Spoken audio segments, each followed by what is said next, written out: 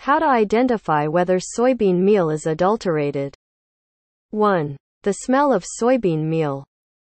Soybean meal is the product of soybean after high-temperature treatment and oil extraction. It generally has the unique flavor of soybean.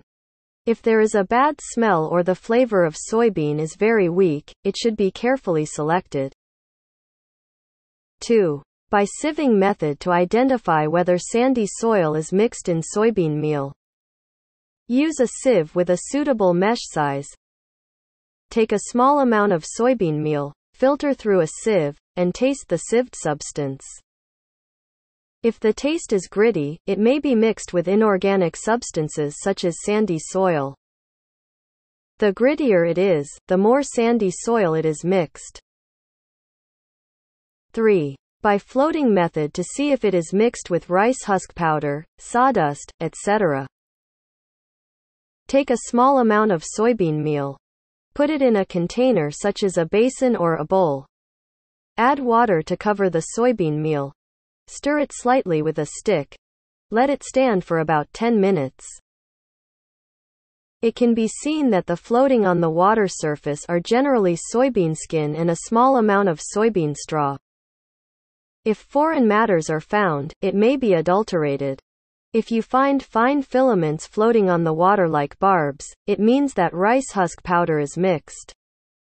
If foreign matters such as sawdust are added by unscrupulous traders, farmers also can find them on the water surface as long as they are careful. 4. By water soaking method to identify if sediment mixed with soybean meal. Take 25 grams of soybean meal to be tested.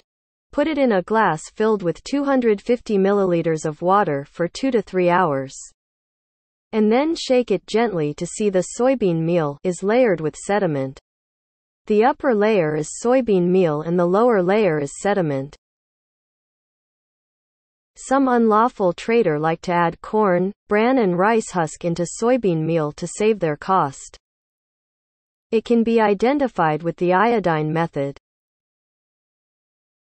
Take a little soybean meal, cake, and put it in a clean porcelain plate. Spread it thinly. Put a few drops of iodine on it. After 1 minute, if any substance turns blue-black, it means that it is mixed with corn, bran, rice husk and so on.